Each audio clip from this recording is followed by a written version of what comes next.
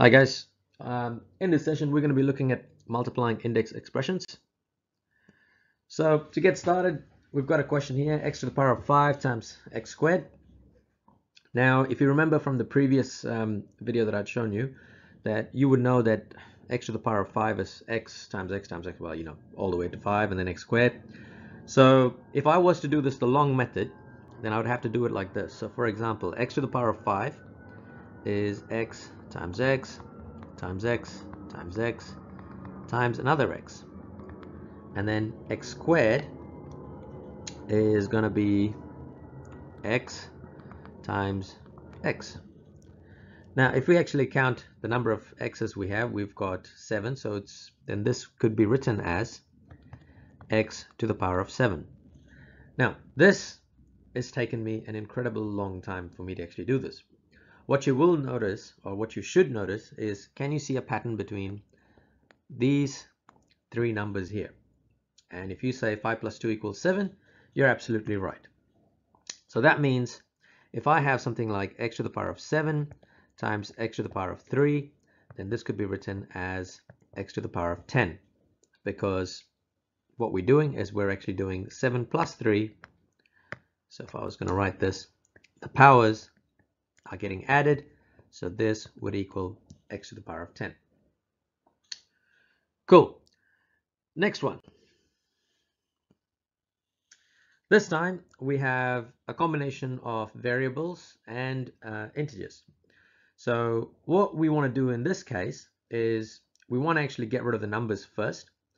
All right, so if we do 3 times negative 2, 3 times negative 2 is negative 6. And what we have remaining is x squared times x to the power of 4. Now, we know that the powers are going to get added, so we could write this as x 2 plus 4. So to finish off, we are going to end up with negative 6 x to the power of 6. All right. Show you another quick example. If I have 3y to the power of 5 multiplied by 4y to the power of 3, then all I need to do is look at the coefficients. When I say coefficients, that's these numbers here. So 3 times 4 is 12. And I have y as a base. And of course, the powers get added up. 5 plus 3 is 8. Cool. Next one. So as you can see, I got 4x squared times 3x to the power of 7. So this could be written as 4 times 3, which is 12.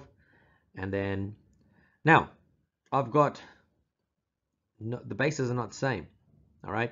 So it's really important when the bases, when I say bases, I'm talking about these things here are not the same. And if they're not the same, you can't really combine the numbers. So literally your answer then would just be x squared and then y to the power of 7. That's it. You can't do anything else to it. So please be careful.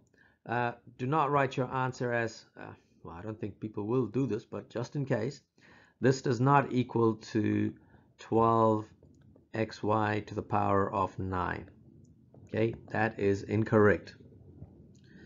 So remember, we treat them as you only add the powers if the variables are the same. So if the letters are the same and it's being multiplied. So I'll give you another example. If I have something like 3x cubed y squared multiplied by 2x to the power of 5 y to the power of 7. If this is the case, then I have a look at my coefficients, which is 3 and 2. So 3 times 2 is 6. Then I have a look at my x variable. I've got x cubed and x to the power of 5. So when I multiply those two, I have to add the powers.